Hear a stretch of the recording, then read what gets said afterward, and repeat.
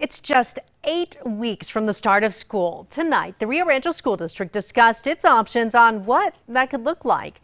News 13's Francesca Washington is here with the story.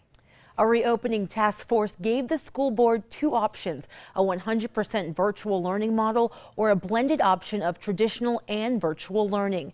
The options were based off parent surveys. These options could also differ for elementary, middle, and high schools. If students do return to campus, administrators say there would likely be just 15 students in a classroom. Students would also have to alternate which days they came to school. So it's a whole new world, brand new world.